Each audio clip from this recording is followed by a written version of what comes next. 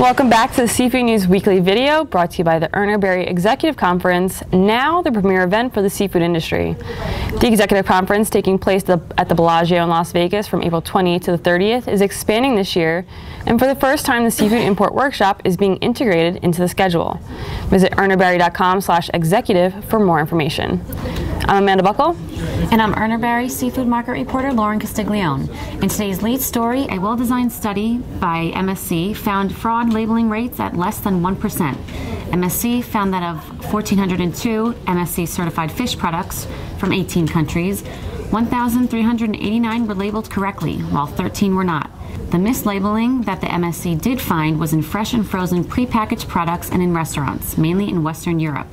The mislabeling study from MSC comes after Oceania released their own report claiming that 20% of their samples failed the DNA test to be the species they were being sold as. In other news, based on the latest report from Nielsen, consumer demand for meal kits is going strong in the new year.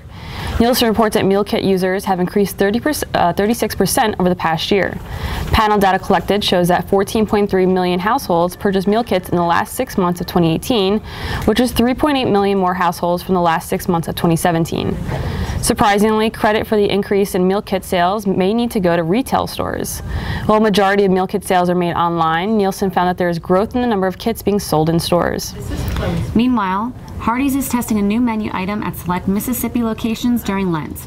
The fast food chain announced that they have partnered with America's Catch, one of the largest producers of U.S. farm-raised catfish, to bring new catfish sandwiches to 4 Hardee's locations. The new menu item features America's Catch catfish fillets, which are coated in cornmeal breading and topped with Duke's tartar sauce.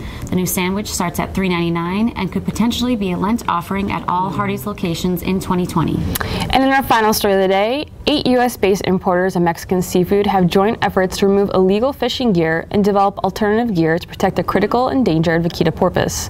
The importers donated $12,000 to Vaquita CPR in an effort to remove illegal fishing gear from the upper Gulf of California.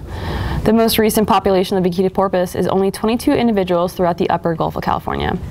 And that wraps up our news for the week. Be sure to head over to seafoodnews.com or visit the Seafood tab in Comtel for a comprehensive look at the latest market and industry news. And don't forget to listen to a new episode of the Seafood News podcast, released on SoundCloud and iTunes every Monday. Thanks for watching, and you be well.